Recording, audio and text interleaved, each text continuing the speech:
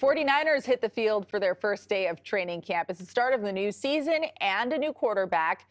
Fans got a glimpse of Trey Lance in action. And we are now just 16 days from the start of the preseason. The Niners taking on the Green Bay Packers at Levi's Stadium right here on KPIX5. The wait is over for the team's first practice. KPIX5's Vern Glenn live in Santa Clara with how things went on day one. Hey, Vern.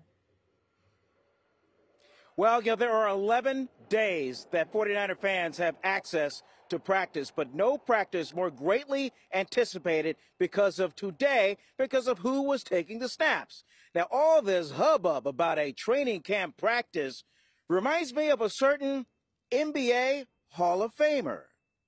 What are we talking about? Practice, man. What are we talking about? Practice? That's exactly what we're talking about. The faithful out in full force this morning to get their first glimpse of Trey Lance under center as the starting quarterback. And his teammates have noticed a change from year one to year two. The way that he operates, I feel like he's just so much on point, and that's what you expect. Kyle Shanahan likes what he sees so far up and down the roster. I love our team right now. When I just sit and go through our positions. Not everyone is feeling the love. Deebo Samuel reported for camp, but don't expect to see him in practice until he gets a new contract. Of course, we'd love to have him out there. We're waiting on him to get back, but some things got to get done first. I just talked to Deebo actually before I came in.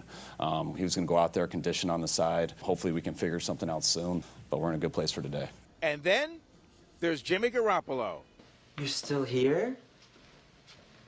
He's on the active roster after passing his physical, but has been given permission to skip practices and meetings. He was in this morning doing his throwing program.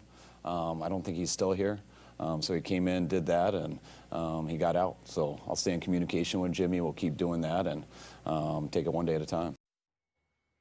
Hey, back to the business of football. The tenure of defensive end Dee Ford is over. 3 years after they got him from the Kansas City Chiefs, team released him today.